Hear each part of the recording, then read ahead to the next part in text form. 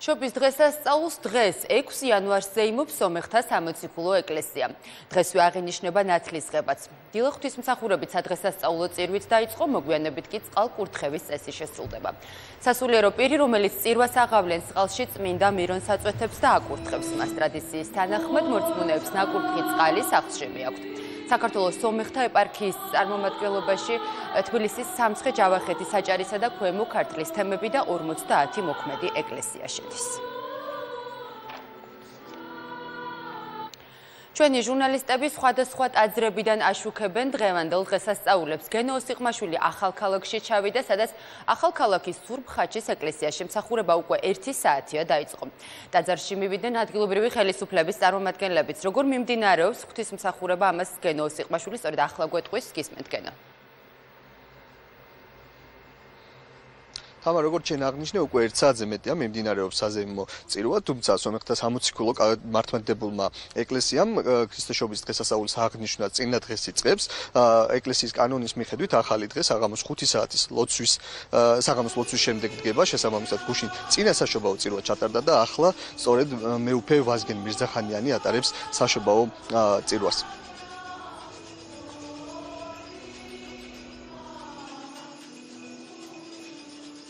ყველა მორწმუნეს ვულოცავ დღევანდელ შესანიშნავ დღეს. ვუსურვებ, რომ ღმერთმა ყველა ადამიანს მისცეს ჯანმრთელობა და კეთილდღეობა, ბედნიერება და სიხარული. სომხურ ეკლესიაში დიდი ხნის ტრადიციაა, რომ 5 იანვარს ჩატარდეს საშობაო ლიტურგია, ხოლო 6-ში კი ტარდება ნათლისღებისა და ქრისტეს შობის ლიტურგია. ახალ აღთქმაში წერია, როცა ქრისტე მოინათლა, იმ დღეს მისი დაბადების დღე იყო. სწორედ აქედან გამომდინარე სომხური სამოციქულო ეკლესია ქრისტეს შობას და ნათლისღებას ერთდროულად აღნიშნავს. დღეს ყველა სომხურ ეკლესიაში ტარდება ლიტურგია და შემდეგ წყალკურთხევის რიტუალი, როგორც უზენაესი სიკეთის სიმბოლური გამოხატვა. დღეს ღამით კი ქართული მართლმადიდებლური ეკლესია აღნიშნავს შობას. მინდა ყველას ბედნიერება და მშვიდობა ვუსურვო. ღმერთმა დალოცოს საქართველო და ყველა მოქალაქე და ემუდა მეგობრულად გვეცხოვროს. როგორც იცით, სომეხთა სამოციქულო მართლმადიდებლური წმინდა ეკლესია ქრისტე შობის დღესასწაულთან ერთად აღნიშნავს ნათლისღების დღესასწაულს. თუ რატო აღნიშნება ეს ორი დღესასწაული ერთად?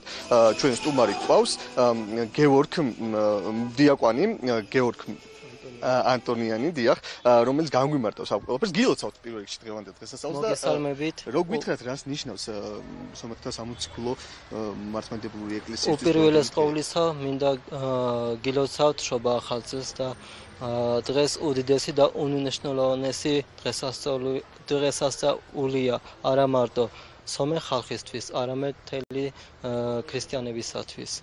დღეს ჩვენ აღნიშნავთ ქრისტეს შობას და ნათლისღებას. ეს არის უდიდესი დღესასწაული ჩვენთვის და სახარებაში წერია, ესეა შვილი ჩემი საყვარელი, რომელმე სათნო ვიყავ. ამრიგად სომეხი სამოციქულო ეკლესია ამ ორ მოვლენას 6 იანვარ აღნიშნავს. რატო აღნიშნება მაინც და მაინც 6 იანვარს? იგივე კათოლიკები აღნიშნავენ 24 იანვარს, ქართული მართლმადიდებლები აღნიშნავენ 7 იანვარს. 6 იანვარს არსებობს მოციქულების კანონი, სადაც აღნიშნებდნენ 6 იანვარს და ადრე ყველა ეკლესია ქრისტიანული ზეიმობდა 6 იანვარს. მერე როცა მოხდა ეკლესიების გაყოფა, ყველა ეკლესია უკვე ზეიმობდა თავის იმ დროს. ანუ მოციქულთა კანონის მიხედვით აღნიშნება 6 იანვარს. ჩვენ შევინარჩუნეთ ის ძველი ტრადიცია სომხურ ეკლესიის და დღემდე ჩვენ 6 იანვარს ზეიმობთ შობას და ნათლისღებას. აი თქვენ აღნიშნეთ, რომ შობა და ნათლისღება ერთად აღინიშნება. უფრო დეტალურად რო გითხრათ, რატომ აღინიშნება ერთსა და იმავე დღეს? ქრისტე დაიბადა 6 იანვარს და 30 წელი როცა შესრულდა, იორდანში მოინათლა. და ამიტომაც ჩვენ აღნიშნავთ 6 იანვარს შობას და ნათლისღებას. ანუ ქრისტე დაიბადა 6 იანვარს და ასევე ნათლისღებაც გასაგებია. თუ არის რაიმე ტრადიცია, რომელიც უკავშირდება შობას და ზოგადად როგორ აღნიშნავს თქვენი ეკლესია დღევანდელ დღეს? 6 იანვარს დილით აღევლინება წმინდა წირვა და წმინდა წირვის შემდეგაც უკვე სრულდება წყლის კურთხება. ის ვინც აღავლენს წირვას, მერე წმინდა მერონით აკურთხებს წყალს და ტრადიციის მიხედვით ხალხი ნაკურთხი წყალი სახლში მიაქვს და სნეულთა სამკურნალო საშუალებად იყენებს და ამის მერე შემდეგ მღვდელი დადის მორწმუნეთა სახლებში და მათ ახარებს იესო ქრისტეს შობას და აქედან წამოვიდა ტრადიცია წარმოიშვა ტრადიცია სახლის კურთხევის. ამ დღევანდელ დღეს იქნება ასევე სახლის კურთხევაც? დიახ, 8 დღე გრძელდება. დღეიდან 8 დღე გრძელდება სახლის კურთხევა. ასევე არის წინასაშობაო წირვაც, ხო? აი რა არის წინასაშობაო წირვა და როგორ ტარდება ეს? წინასაშობაო წირვა. ხუთში საღამოს 6 საათზე ეკლესიაში ტარდება წინასაშობაო წირვა და ზეიმობთ ჩვენ და 6-ში უკვე შობისა და ნათლისღების წირვა არის ჩვენთან ეკლესიაში. ძალიან დიდი მადლობა. როგორც გითხარით, ჩვენ მიმყოფებით ახალქალაქში. ახლა მიმდინარეობს სწორედ შობის და ნათლისღების საზეიმო წირვა, რომელიც სულ მალე დამთავრდება და შემდეგ უკვე დაიწყება წყლის კურთხევა. მადლობა გენოს იყმაშვილი იყო და ჩართვა ახალქალაქიდან. საზეიმო ლიტურგია თბილისის სურბ გევორგის საკათედრო ტაძარში ემართება. მსახურებას ხელისუფლების და ოპოზიციის წარმომადგენლების ესწრებიან. როგორია ტრადიცია და როგორ აღნიშნავს 6 იანვრის დღესასწაულებს სომეხთა სამოციქულო ეკლესია, ნინო ვარდოსანიძე იმყოფება სურბ გევორგის ტაძარში. გისმენთ ნინო. თამარ, დილიდან ხალხმრავლობა სომეხთა სამოციქულო მართლმადიდებელი ეკლესიის საქართველოს ეპარქიის საკათედრო ტაძართან თბილისის ისტორიულ უბანში მეიდანზე, სადაც ამ წუთებში სადღესასწაულო ლიტურგია აღევლინება. წირვა დაახლოებით 1 საათის წინ დაიწყო. ეს არის საკათედრო ტაძარი, სურბ გევორგის ეკლესია და სწორედ ამიტომ მრევლის დიდი ნაწილი ცდილობს, რომ სწორედ აქ დაესწროს ნათლისღების და შობის დღესასწაულს. სომეხთა სამოციქულო ეკლესიას რამდენიმე საინტერესო და მნიშვნელოვანი ტრადიცია და რიტუალი აქვს, რომელსაც ასრულებს სწორედ 6 იანვარს. ერთ-ერთი ასეთი ტრადიცია არის ჯვრის ნათლის დასახელება. ჯვრის ნათლიას რამდენიმე წუთში ლიტურგიის მსვლელობისას დაასახელებენ. მე მინდა გითხრათ, რომ ჯვრის ნათლიას გარკვეული პასუხისმგებლობა ეკისრება სომეხთა სამოციქულო ეკლესიის წინაშე მთელი წლის განმავლობაში და მას გარკვეული უფლებამოსილებებიც ექნება, კერძოდ ის, რომ მას შეუძლია მღვდელმსახურებაში მიიღოს მონაწილეობა, ის ასევე ჩაერთვება წყლის კურთხევის ცერემონიაში. წყლის კურთხევა კი დაახლოებით 1 საათში დაიწყება.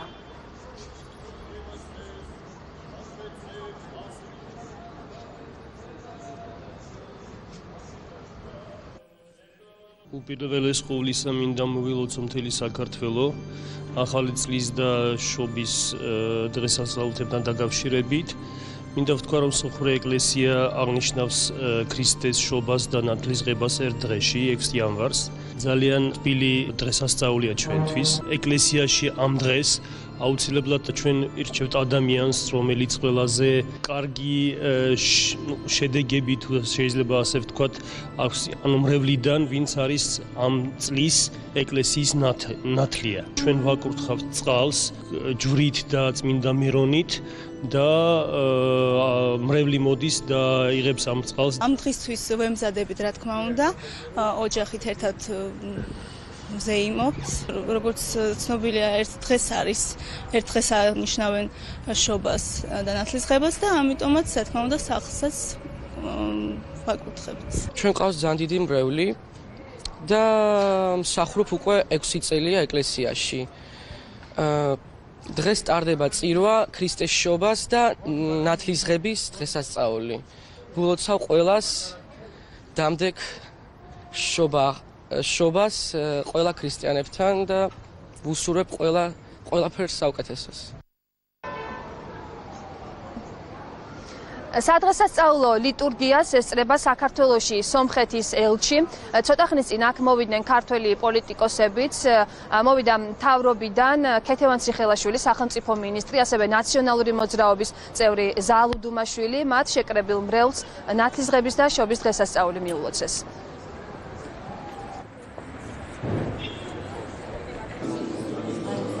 ჩვენი ამოცანა გახლავთ ის, რომ თითოეული ჩვენი მოქალაქე განურჩევლად ეთნიკური თუ რელიგიური წარმომავლობისა, ჩვენ საერთო სამშობლოში ნამდვილად იყოს თანასწორი, სრულად რეალიზებული შესაძლებლობებით, მაქსიმალურად ჩართული ქვეყნის ცხოვრებაში.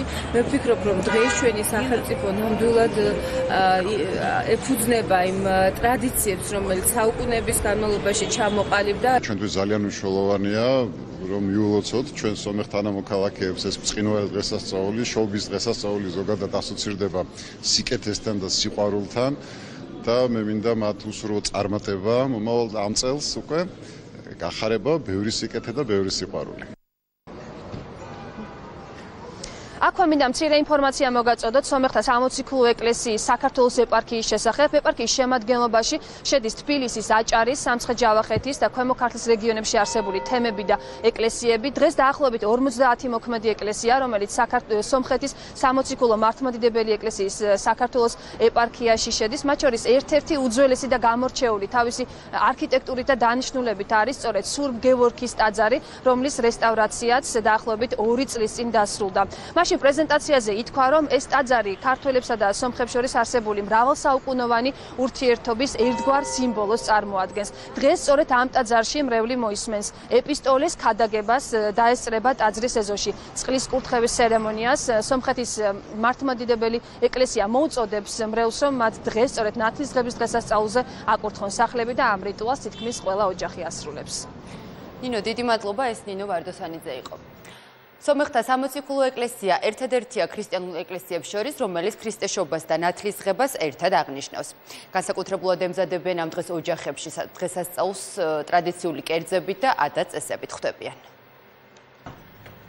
ერთ-ერთი მთავარი რელიგიური დღესასწაულისთვის სამზადისი უთმაზიანების ოჯახში შობის წინა დილიდან იწყება, რადგან ამ დროს მარხვეჯერ დასრულებული არ არის, ძირითადად სამარხო კერძები მზადდება.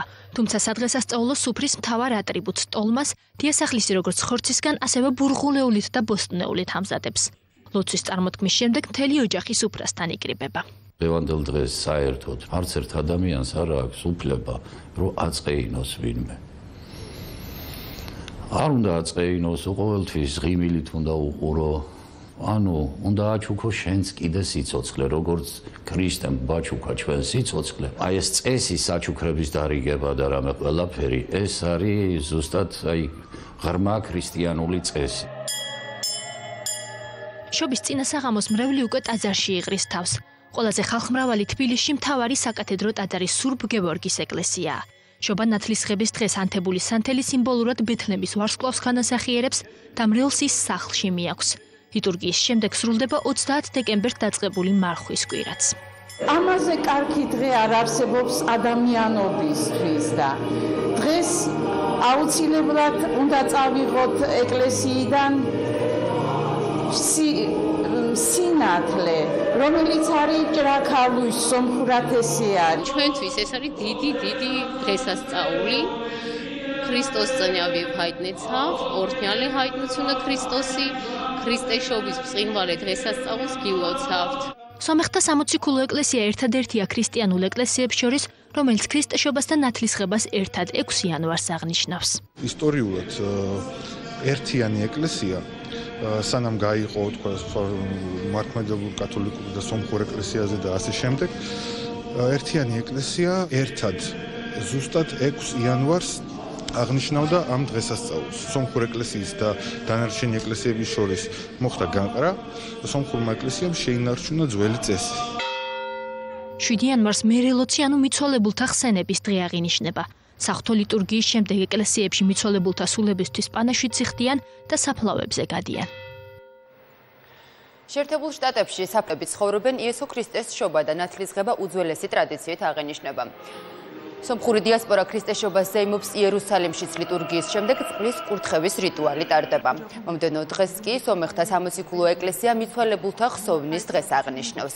სომხეთში როგორც ერთ-ერთ უძველეს ქრისტიანულ ქვეყანაში შობის დღესასწაულს მე-4 საუკუნიდან ზეიმობენ.